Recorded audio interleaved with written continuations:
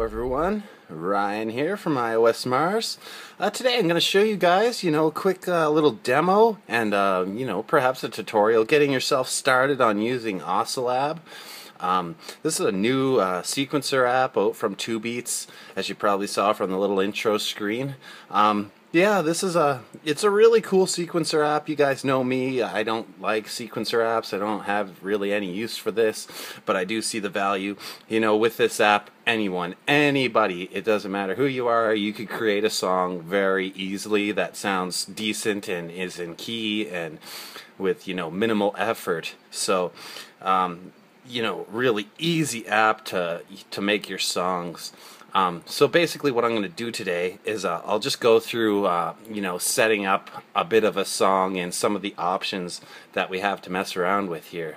Okay, so let's get started. I'm just going to click the little cogwheel here, and I'm just going to open a new session.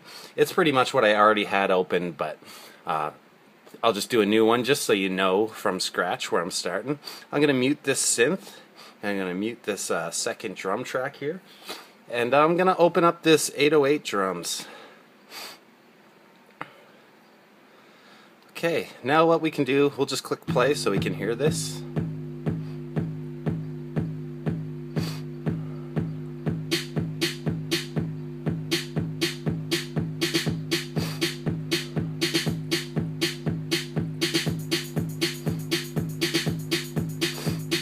So as you can see, it's really easy to make a little drum beat here. This is I actually like this little sequencer part here, as you can see on the right hand side of your screen. Hold on, let me focus this a little bit better. As you can see on the side of your screen here, you got the little sequence thing. You got a filter where we can add some filters into this drum loop as well. You get an amp, you can raise the volume and all that. We can pan it as well, back and forth between left and right speaker. Obviously, because I'm filming this audio through my phone today, you won't be able to hear any difference between right or left, but yeah, this is where we set it up here. As you can see, right, left, center. We have our bars here. Let me go back to the main sequence so you can see.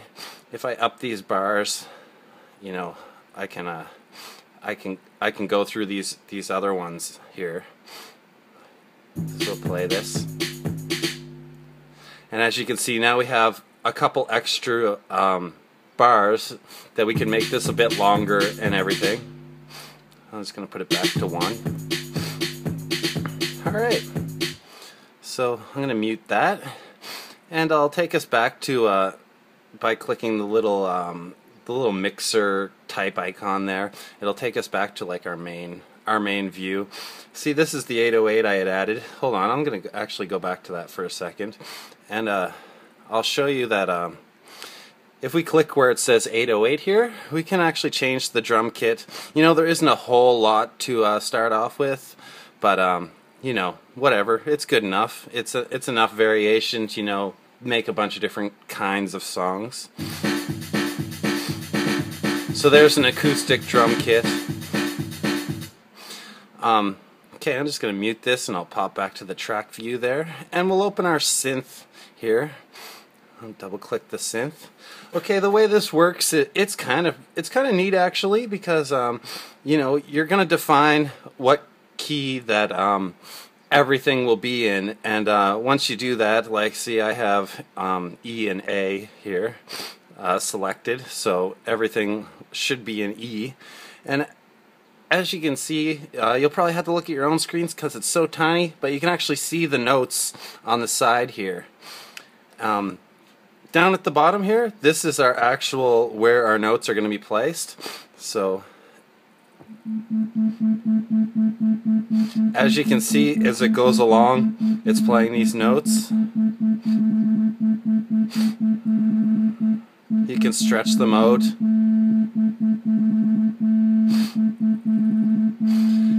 And now what we can do is, by clicking anywheres on here, we can add a little, I guess you could call it a node, to change the key of these notes, which it's really easy, and for lack of a better word, idiot-proof to do this, because I can really just click anywheres, it doesn't matter. And now we can listen to this.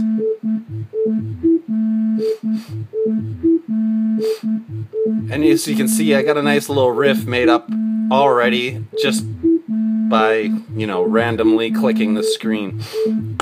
So, you know, we can use this this little button here. It shows that we are now in step format, and we can also choose to change this just by clicking it into you know, a more a linear kind of, as if you were using the pitch wheel on your synthesizer. So it works more like that.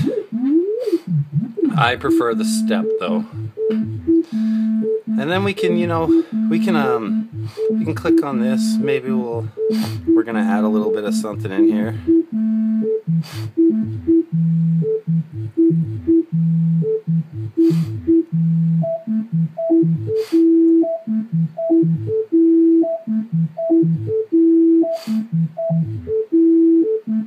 Which is gonna affect our noise, or like our keys as well. I don't actually really know what to call these areas. I guess like, yeah, I have no idea what to call them. So we have samples and synth. Obviously you should be able to hear a difference between the two.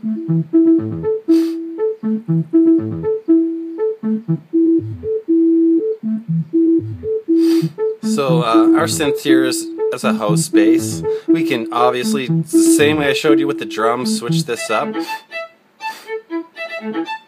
So we got a little violin there. Okay, so let's mute this for a second, and I'm gonna go back to our track view, and let's open up this bass here. So obviously, as you can see, exact same thing as the synthesizer. You know, all the instruments are going to be the same, and all the drum tracks are going to be the same to edit them. So really easy.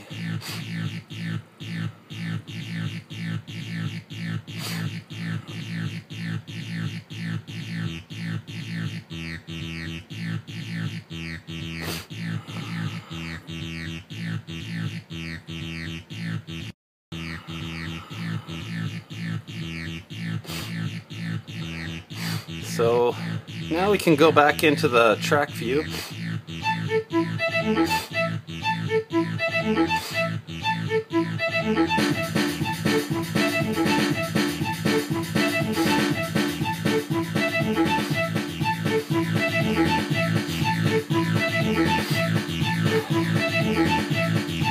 And obviously, as you can hear, we got ourselves the start of a little song here.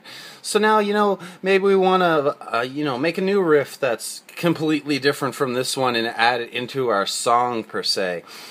That's where our little scene panel comes in here. This is going to be like our pattern selector, if you will. And you could actually use this for live performances if you had set out the song all in the way that you want. There's this little wait to end button here, which is kind of neat. You know, if it's selected when you select a new scene. Here, let me just add a new one. It will not switch to the new scene till it's done playing the last one. So it just copied over, you know, what I just did. But see,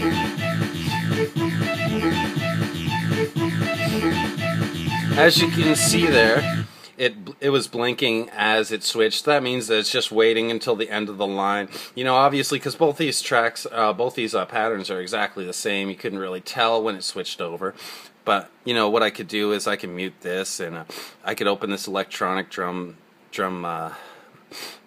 area here, and we could, you know, maybe slow it down to like a little bit of a halftime feel. So basically the same thing I did, just half.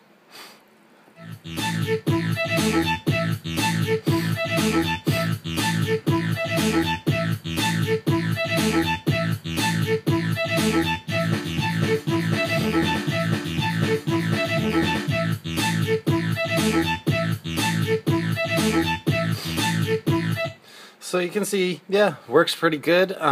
If you were going to use this in a live performance setting, I think that would probably be your best bet. But you know, another option that I haven't touched on yet is also this little pad area here. So let me just start this playing. And as you can see, we have our pads here that are pretty much the same as, you know, like a chaos pad through Korg or whatever. So we can...